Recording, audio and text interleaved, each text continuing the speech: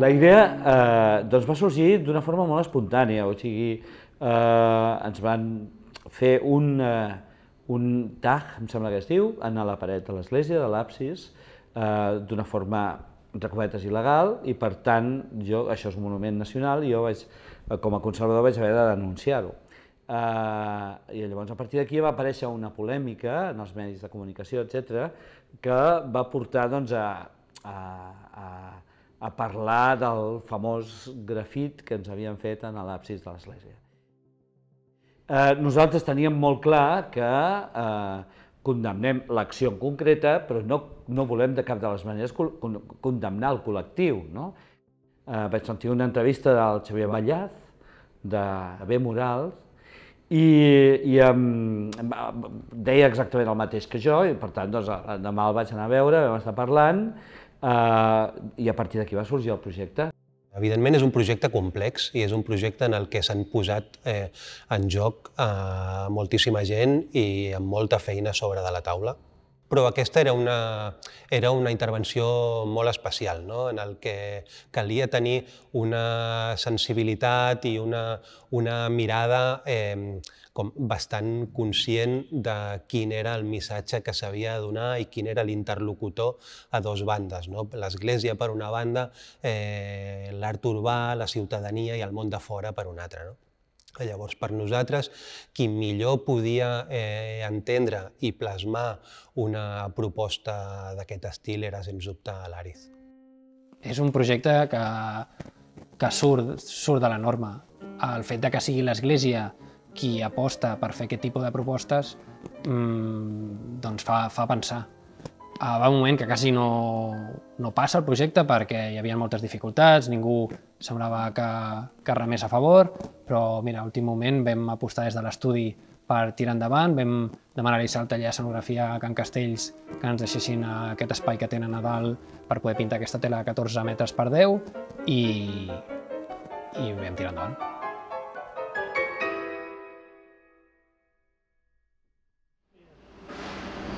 El botón de arranque, el motor de arranque, ya he cambiado 2 veces. Ya no sé qué hacer, batería también he cambiado. Mira.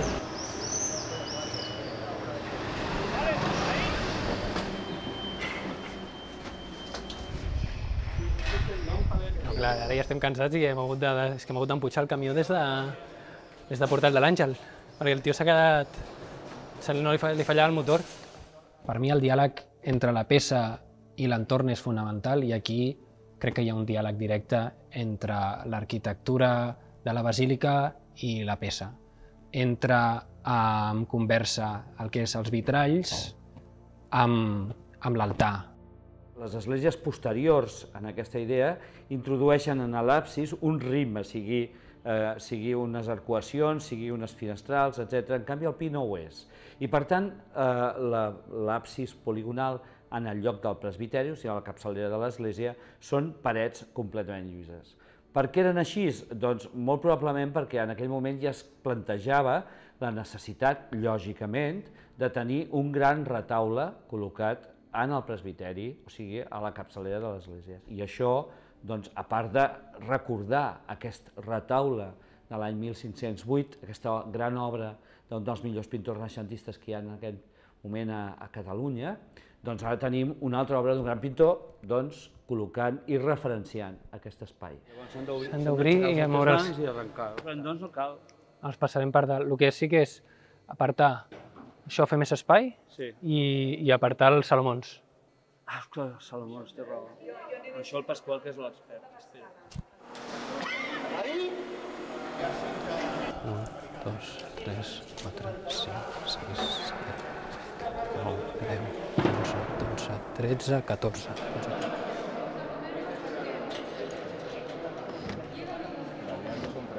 Estem al D3, podem fer tots aquests. E3, D2, D3, tots aquests. Pugem a muntar les banquetes, tirar el cable cap avall... Però això ho feu vosaltres? O sigui, perquè tu, hi ha bastantes coses que s'han de fer. Ja ho sé. Llavors... Aquí podem anar posant el cable? Pots pujar tu, tens el material que tinc i tu fas els cables i em Sí, el cable ho faig jo. Jo el que vull és, primer, tindre el violí en posició definitiva. Sí.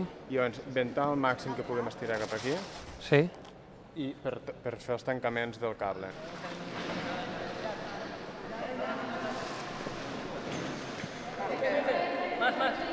Falta, però allà hi entrarà bé perquè estan...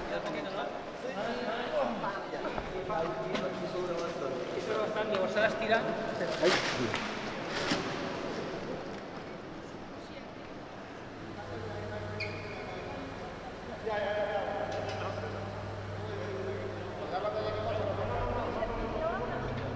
Quan parem?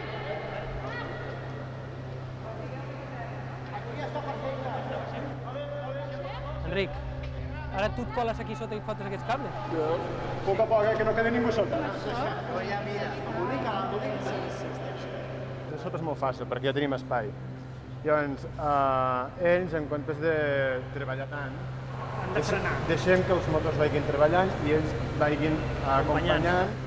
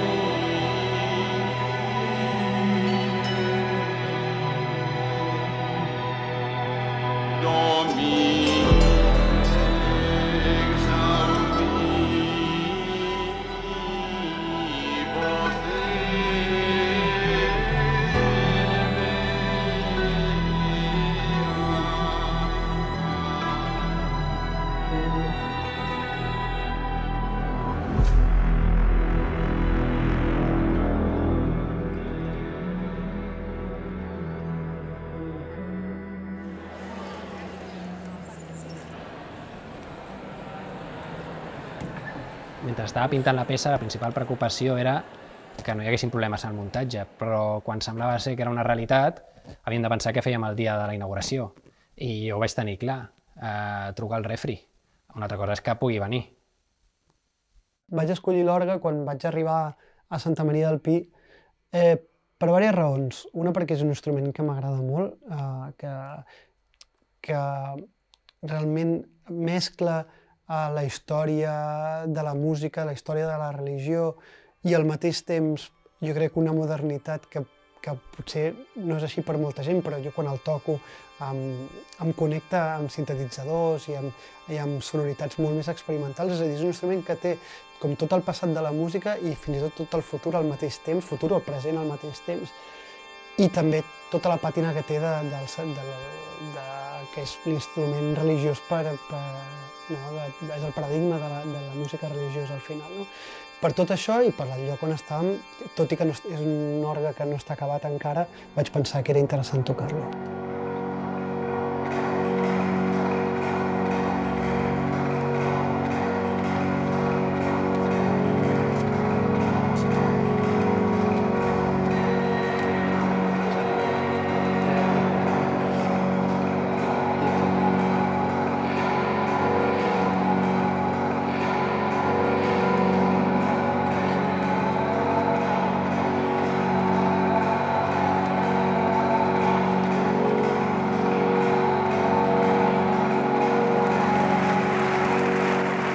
Aquest és un projecte que s'ha fet amb molt poc suport i s'ha fet perquè era una oportunitat única que no podíem deixar anar.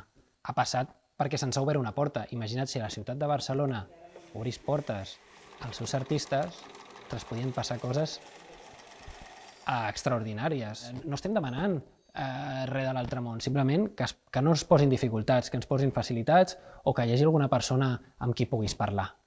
Tot aquest talent, aquestes xarxes, si no li dones possibilitats de creixement, si no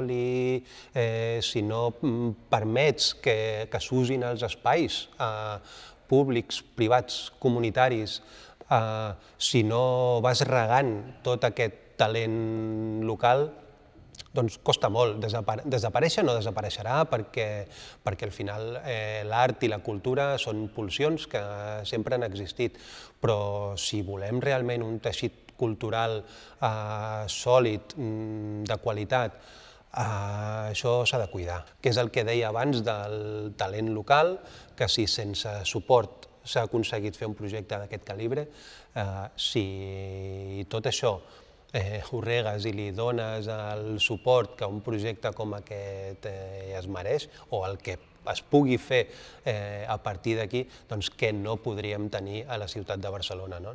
Jo crec que és una ciutat amb molt potencial cultural, sens dubte l'ha tingut, i ara mateix crec que estem passant un moment baix. Crec que s'hauria de repensar d'una altra manera com s'està tractant l'art contemporani, especialment. No només tenir en compte l'estrictament popular, que és important, sens dubte, però també hem de tenir en compte que per evolucionar hem de cuidar l'altre extrem i buscar i cuidar, tenir cura de la gent que està experimentant i fent coses interessants.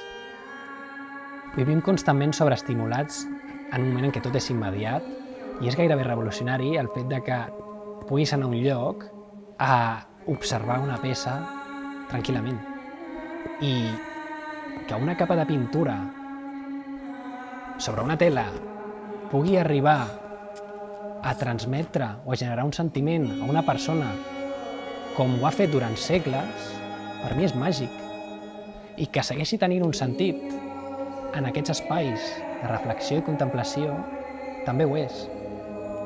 Perquè la reflexió i la contemplació són fonamentals en l'art. Perquè si una pel·lícula, un text o un llibre, una cançó, un quadre, pot arribar a fer-te reflexionar, aquest és el sentit de l'art, perquè de la reflexió pot sortir el canvi.